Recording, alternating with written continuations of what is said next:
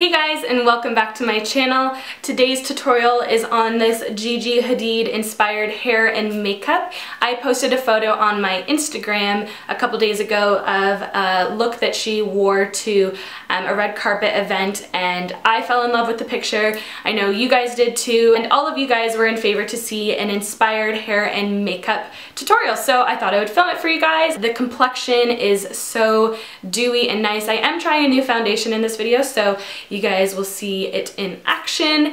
My hair is just kind of like messy, grungy. I woke up like this hair. Of course, I probably didn't use any of the products that she did, but it is just my take on it. This lip color is like 5 different colors combined, so wait till the end of the video if you want to know what I'm wearing on my lips. If you guys wanted to know where this dress is from, it is from Windsor store. A couple of you guys were asking in my March favorites video where I got these bracelets. It's a brand from Canada. These two girls are identical twins and it's called Born Replica. They have really cute kind of gypsy boho inspired jewelry, so I will link their site below. They're both so beautiful and have such good hearts, so make sure to show them some love. It's just a great kind of accessory to add to an outfit to kind of amp it up just a little bit. So if you guys want to see how I got this Gigi Hadid inspired hair and makeup, then just keep on watching.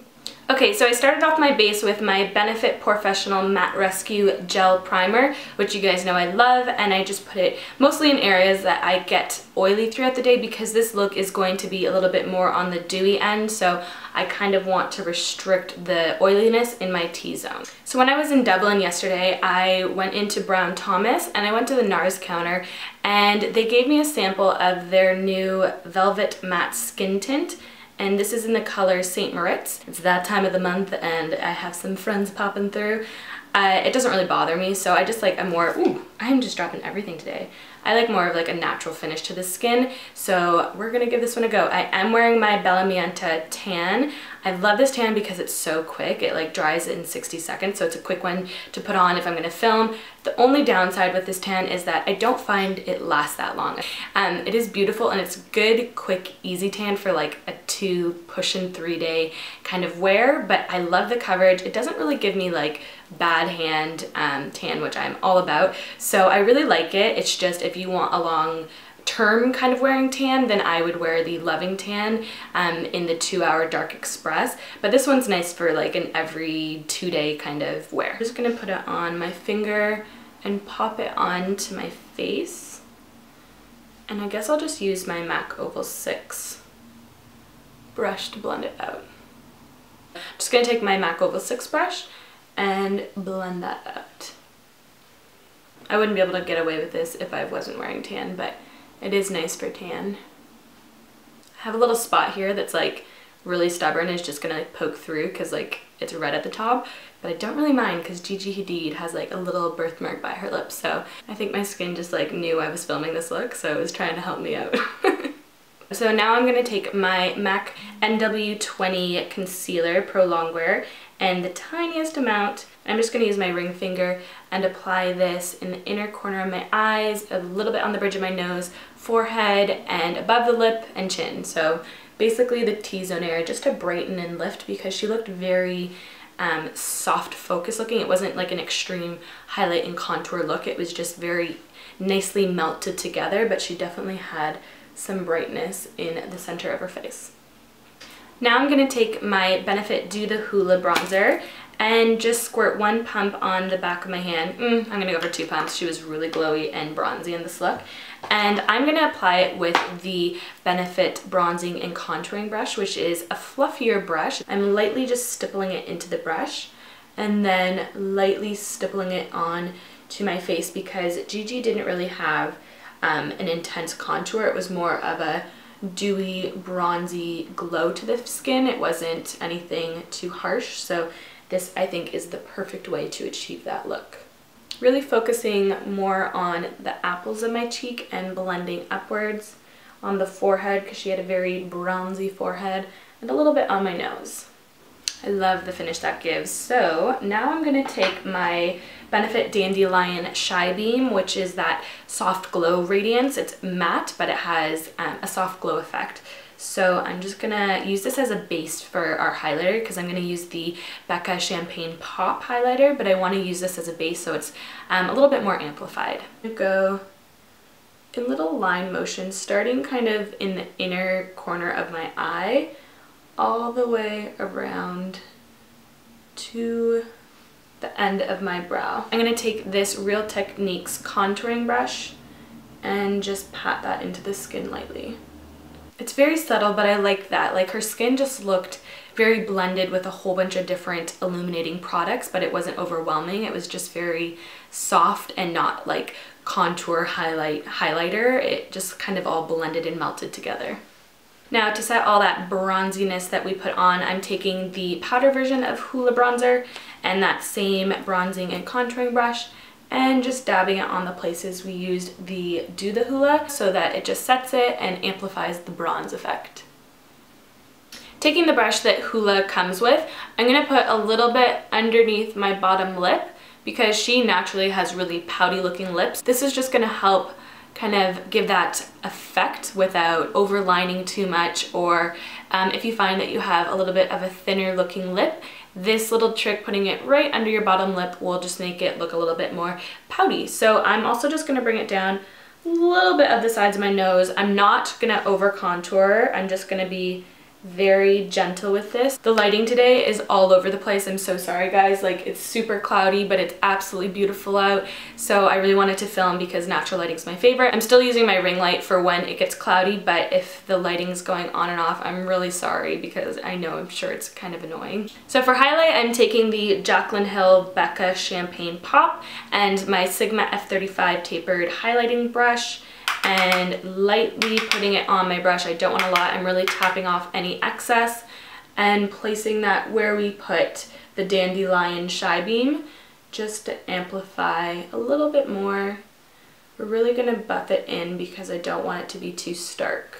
So just how we put the bronzer underneath our bottom lip, we're going to use the highlighter to put it on the top part of our upper lip to make the upper lip look a little bit fuller. So you want to contour and darken under your bottom lip and highlight and lift on the top lip.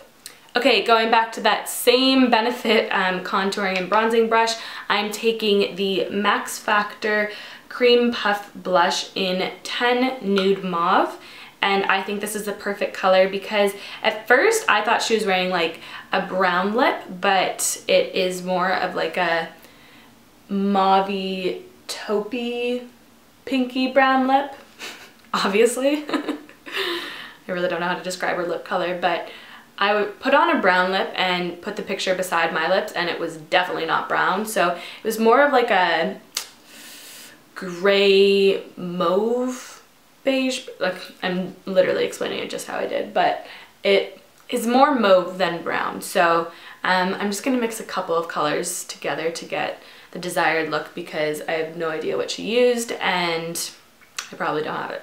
I can already see right here that the foundation is wearing off, and that was like 10 minutes ago. I don't know if it's from the excessive amount of blending with that brush, but that's a little bit annoying. So I'm going to take a little bit more of that foundation and pop it on this stubborn little guy. Okay, I know that took forever for the skin, but I think Gigi Hadid's look was really focused on skin and lips. The eyes are really simple. It looked like one or two colors, so I'm going to use the Tarte Tartlette in Bloom palette, and I'm going to take this shade Sweetheart, which is in the bottom right here, which is a nice dusty rose kind of color, and I'm just going to start that right at our lid and blend it into the crease. Bring it underneath my lower lash line because she had it all in unison on the upper and bottom lash line. Now I'm going to take the shade Rebel, which is right beside Sweetheart. It's a darker, taupier brown. I'm going to keep that color right at the lash line and blend upwards. And again, bring it on my lower lash line. I'm going to take the shade Funny Girl, which is that nice pearly champagne color, and just taking out my pinky and pressing it into my tear duct for a little bit of a highlight because she definitely had a bit of a glow going on in there. So I'm just going to press that color right in there and it just gives that subtle, nice highlight. Okay, now taking my Ford Mascara, I'm just going to do a very light coat because I'm going to be putting individual lashes on. For her lashes, it looked like she had a very natural looking lash. If she even wore lashes, I don't even know. Maybe she just has really good eyelashes. But I'm going to be using these PS lashes that are the individual ones, but there's like 3 individuals stuck together. They're really easy to apply, and I'm just going to kind of sporadically place them around my lash line. I think that just adds to the look so much, so I'm going to wait till those dry and then I'll pinch them right to my lashes so that they look really seamless. And I'm just going to quickly add some bottom mascara and then we'll go to brows. Gigi is obviously known for her beautiful brushed up full arch brow, but I don't have those, so we're going to have to kind of fake it today. So I'm going to use the Anastasia Beverly Hills Chocolate Brow Wiz, and I'm not going to really fill them in really crazy at all because it looked like she had more of a natural looking brow anyways. So I'm just going to go through and brush my hairs upwards. And then I'm just going to kind of go through and lightly fill them in where they look a little bit sparse. I'm going to quickly go in with my Maybelline Brow Drama in Clear and just set them in place so that they stay lifted and in place all day. Okay, so now for lip, I honestly have like 4 things here because I don't know how I'm going to get this color, but I'm going to start off with MAC Oak Liner to outline my lips. I have Colourpop's Clueless, Trap, and Taurus, and I think if I mix these together, I might get the color. I'm going to start off with Clueless all over the lip, and then I'm going to pop on some Trap as quickly as possible before it dries, and then I'm going to see if I need Taurus. I'm going to tap in just a little bit of Taurus so it brings in that kind of brown color. I'm just going to use my finger for this.